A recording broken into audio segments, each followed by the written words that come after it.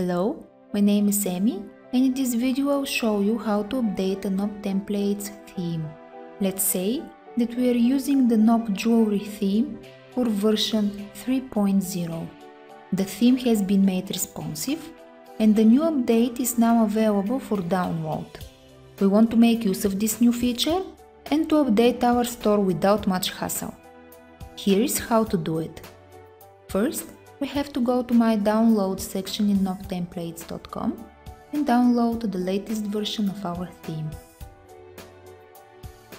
Then, we have to extract the themes package. Open it, choose the version of Nop-Commerce we're using, in our case 3.0, and extract the theme.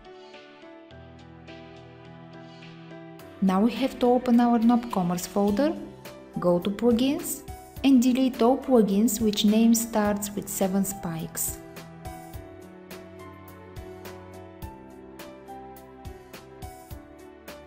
Then take all the plugins from the themes package and move them in the place of those which we have just deleted.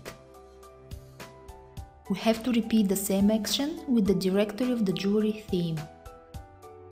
Please note that if any customizations have been done to the razor views, the CSS files or any image files, we have to back them up before we delete them and after that restore them.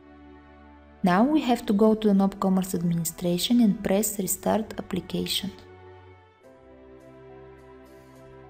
When the application loads, we can see that the website is now fully responsive. If by any chance you don't see the desired result, this is most probably because the application did not fully restart. To make sure that your application restarts properly, you can open your Global Sucks file code in the Nop-Commerce installation folder, insert a space in it, and save. If you encounter any other problems, you can inspect the log in the Nop-Commerce administration and find detailed information there. Thanks for watching. For more additional information and Nop-Commerce know-how, you can find us at nop-templates.com.